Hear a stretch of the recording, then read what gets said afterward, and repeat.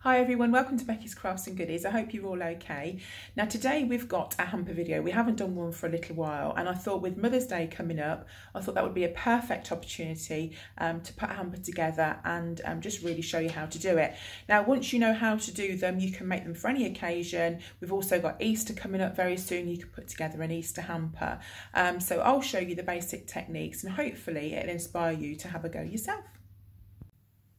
Right, so the basket we're going to use today is this pink one. Now this is technically an Easter basket. I bought this from the range. I think it was $4.99. Now this basket's quite flat, so a lot of the baskets, the gift baskets that you get, they kind of come up a little bit at the back if they're kind of this sort of shape. This one doesn't do that, so it might mean we've got to pad things out to get them to kind of stand up a little bit at the back. So we'll start and do the gift basket first. I've also got something that I'm going to wrap up just using cello wrap, just to show you that you can do it that way as well. Right, so now I'm going to show you the bits and pieces that I'm going to put inside, and all the things I'm going to show you first came from Home Bargains, okay? So this first thing I thought was really cute. It's a special treat sort of tin, and it's one of the ones that you have to cut open, so perhaps like a can opener or something will get into that, and I thought that would be quite nice for saving. And just looking at my receipt now, that was just 99p, so that's really cheap. So there's that one. I also picked up some of these socks. These are like a set of 3 socks. They're $3.99 and they're the chenille type, so you've got 3 different colours in there. And they're the nice fluffy ones, so I thought they'd be nice and cosy, so I've got those. I also bought some nail polish. You know I do love my nail polish. I'm just having a quick look on the receipt to see how much they are, and they were $1.99 for those, and you get 4 nail polishes in there. They had lots of different candles, so I mean they did have quite a lot in Home Bargains for Mother's Day. And I am going to be doing a couple of other videos of some easy wrap presents as well, just some cheap presents that you can do. And I think, if not all, I think they all came from Home Bargains actually in that video. So there's another quick one for you that hopefully you'll like. So say they had lots and lots of candles. This one was $1.99. They had sort of different designs and different colours. But I just like things like that. I think they're cute. Ferrero Rochers, do you know what? I think I might have moved over to Poundland to get these, but they do sell chocolates, don't they, in Home Bargains? We know that, so we can get lots of things. And I can't remember how much they were in Poundland. Don't shoot the messenger, they weren't £1. And Home Bargains sell lots of face masks and stuff like that. I didn't buy these from Home Bargains. That came from, I think Poundland, maybe, can't remember. And these came from Superdrug. They were 99p each on 3 for 2. So they're a bit cheaper than that. So they're the bits that I'm going to put into this hamper. So I thought they'd be quite nice. Now I had a bit of a rummage down my craft room and found these little decorative bows, and I thought that would go really nice when we're wrapping them up. So I thought that would look quite good. So I'm going to put these bits to the side.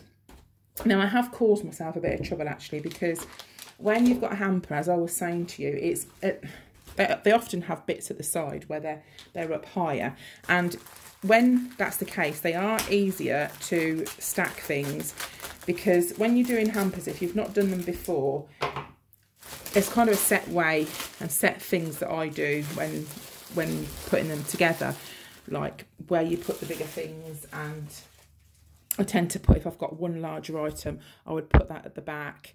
So there's sort of different things that you can do, and you kind of want to do like the same sort of size coming down.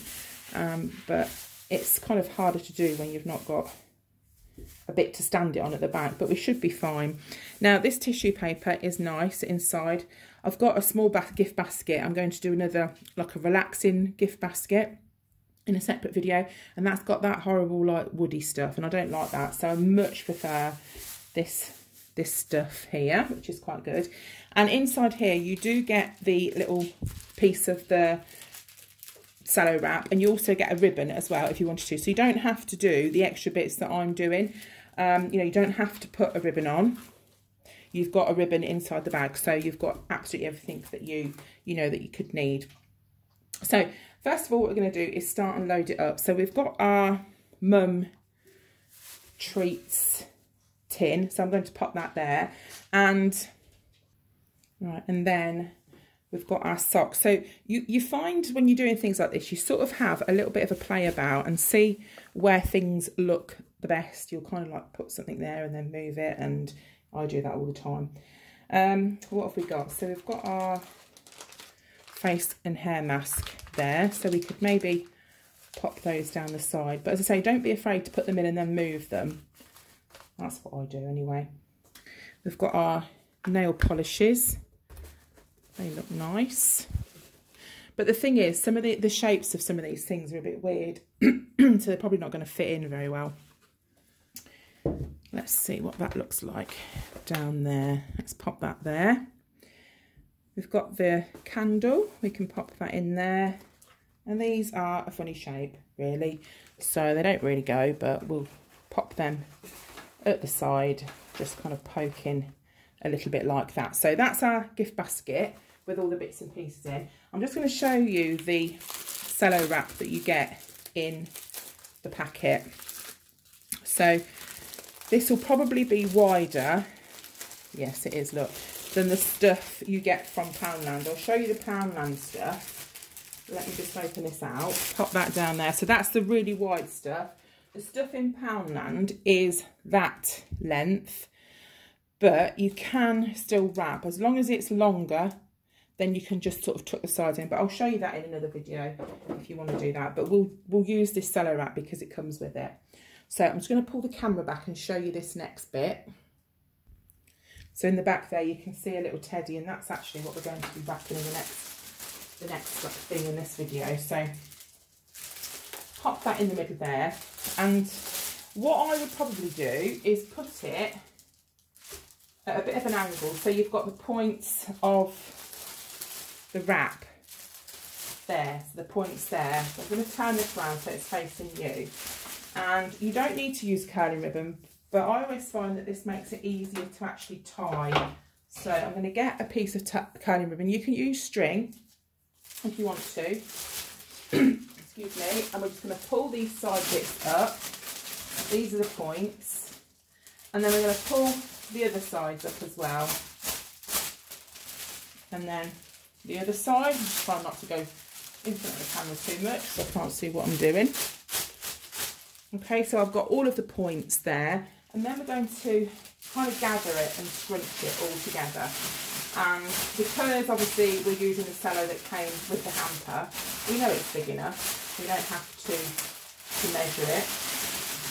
We know that it's big enough. So we're just going to scrunch it, and then we're going to naturally kind of pull it a little bit more to the back. You can do it so it stands straight up in the middle, that's absolutely fine, but I've just pulled it to the back slightly, just so we can see the contents a little bit more. And then what I've done here is I've done just a double knot, and that secures it and just holds it in place. I'm going to cut those to the same length, and then we're going to just straighten these little bits up. Right, so now I'm going to show you this top part. Now, some bits on the top here are bigger than others. So what I would recommend doing is kind of making them the same size, or ish. Doesn't have to be the same, so I think they look nice when they're not exactly the same. So to cut them, don't just cut across like that in a straight line, because that will give you a block and it won't look very nice.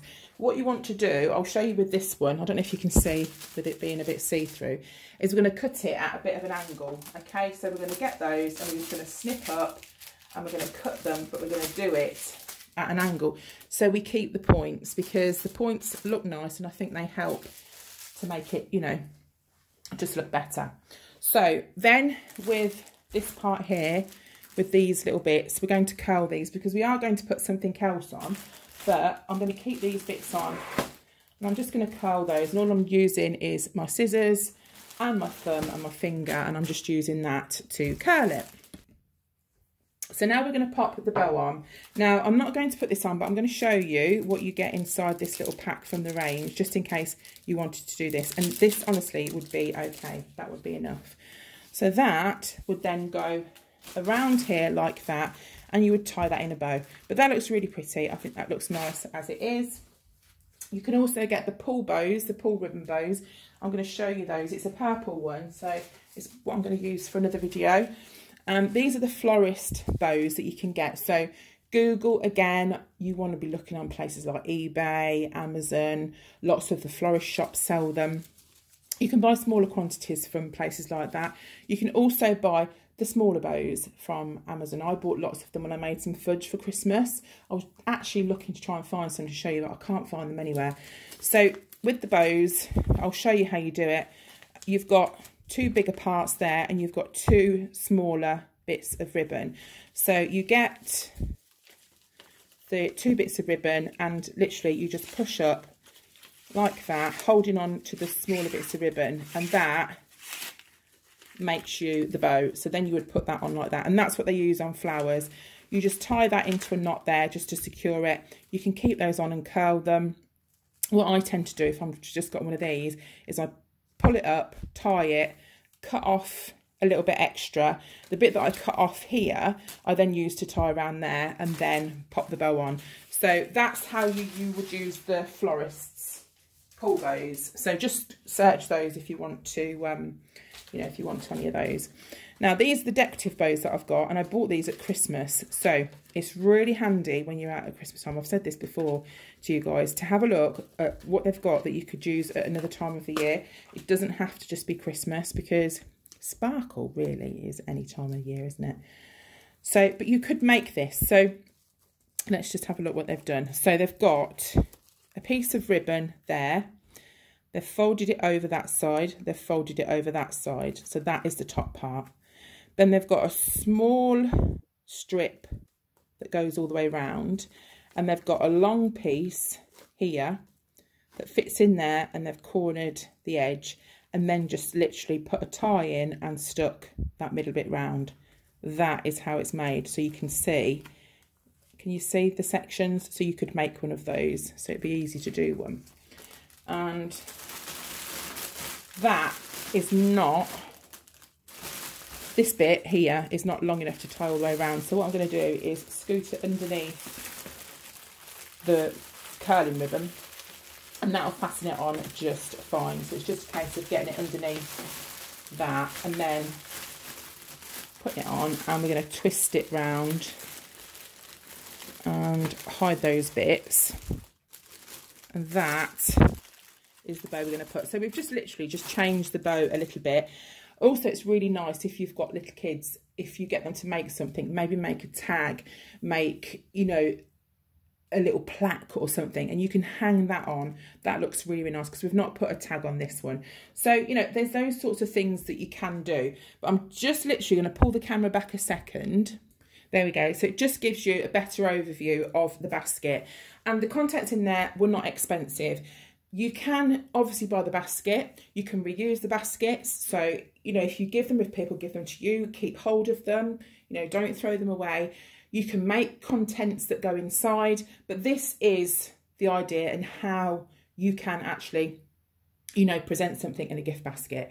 Now, if you haven't got a basket, but you want to do the same sort of thing, I'm going to show you now with some cello wrap how you can wrap, in this case, a Mother's Day present, but without the basket. Right, so I'm just going to show you the things that I'm going to pop in this. Now, these are all from the Mother's Day section in Home Bargains. So we've got a teddy here.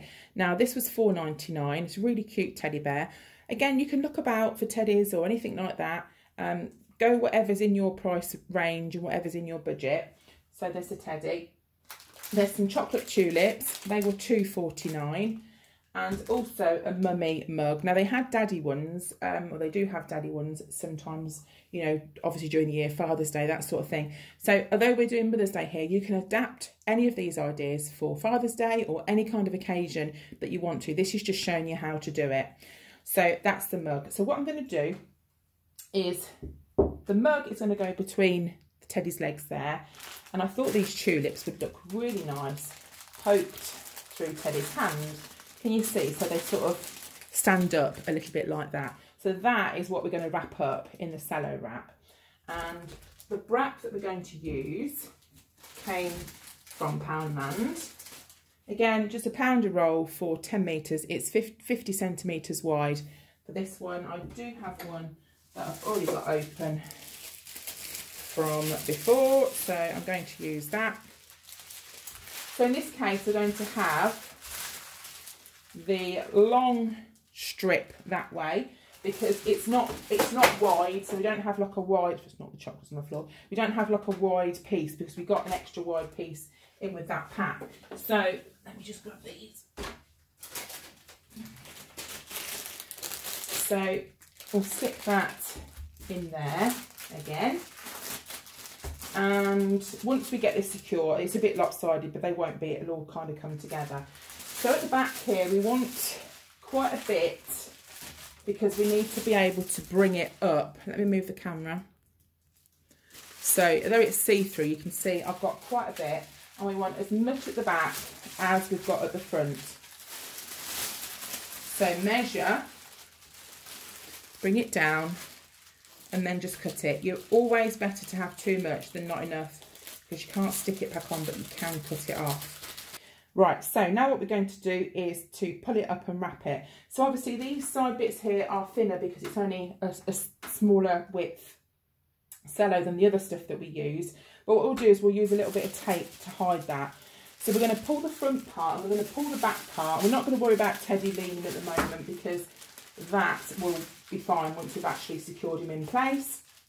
We're going to get the top part here and we're going to scrunch up like this. So we're going to pull all the bits together and we're going to scrunch up. It's easy if you've got someone to help, but all these side bits will all be scrunched in together, because you're going to use a little bit of tape just to scrunch it round. I was just checking that I had enough there. So we're going to get ourselves some curling ribbon. Curling ribbon is really handy to have in. And you know, when you can get it, you can buy it at Christmas time quite a lot, quite easy in the shops. It's just the stuff that they use on there. So don't worry about these flappy side bits at the moment, because we'll neaten those up in a minute. So you need some sellotape, and I'll turn it around so you can see. So we're going to make sure these bits are in, and then we're going to get the front and we're going to pull it around. We're going to stick some tape down the bottom, and you only need to do this if your cello wrap is not big enough to cover everything and pull it up to the top. If it is, you don't need to bother doing this. So then we're going to do exactly the same the other side, and just stick the side bits together so you've got no gaps. Right, so then we're going to tidy it up. So we've got this top part, looks a bit of a scrunchy mess, and we're just going to pull it all up. I'm going to cut it into a bit of a better shape, because at the minute it just looks awful. Right, so as you can see, we've got the tops that are really quite flat. So what I'm going to do is I'm going to get my scissors, and can you see how I'm angling them up like that? So we're going to get a portion, and we're just going to cut a bit of an angle. And we'll do the same on the other side, but we'll go in the other direction. And that will give us a nice kind of point at the top, which I think looks a lot better than just being cut straight. Now, because we're going to put the same bow on that we used before, I'm going to curl these little bits of ribbon. If I didn't want to put a bow on that I've got there, you could put lots more of the curling ribbon on and just curl that, and that just looks really nice as a gift as well. So here we've got our bows, again exactly the same bows that we had before, and I'm just going to fix that on to the ribbon the same way we did the other one. And there we go. So the ribbon is on the top there, and that's it finished. So we've got one there that's been wrapped without a basket, and then we've got one that's been wrapped with a gift basket. So hopefully I've helped you and taught you something new, so you can make just some quite cheap presents look a really nice gift. And certainly I know that as a mum I would love to receive a little present like that. So we've got quite a few gift wrapping videos still to come, and if you haven't already subscribed, then you can just hit the subscribe button. It's completely free, and you get notified if you hit the bell as well whenever I upload a video. We do a really good mix of videos, so if there's something that you fancy seeing, then you can pop on and watch that.